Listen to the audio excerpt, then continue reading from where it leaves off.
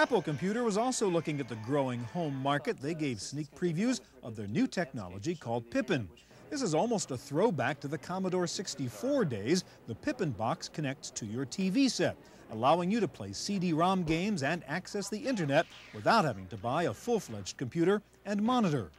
You obviously don't have as much flexibility, but you still get a lot of the feature sets. So Pippin is an interesting example of a device that would let you, for $500, $600, run all of the Mac software on a television. And that kind of a hybrid device has potential. In fact, it's one that we think could actually propel Apple into a whole new level of computer users or home who won't afford the $1,000, $2,000 computer. Pippin is a key part of the new Apple strategy to get a larger share of the PC marketplace, and to do that, they are teaming up with partners who understand consumer electronics.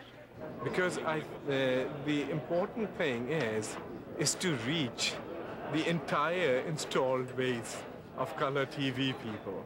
So it is way bigger than us and our customer base. And for that, we need new industry partnerships to reach out. So we shouldn't compete with our own partners. And as the first licensees such as Bandai and Mitsubishi, they help us reach a whole new range of people. Future licensees will help us reach whole new other ranges of people. So it'll be a much faster access to customers, much broader access, and much lower cost access than from a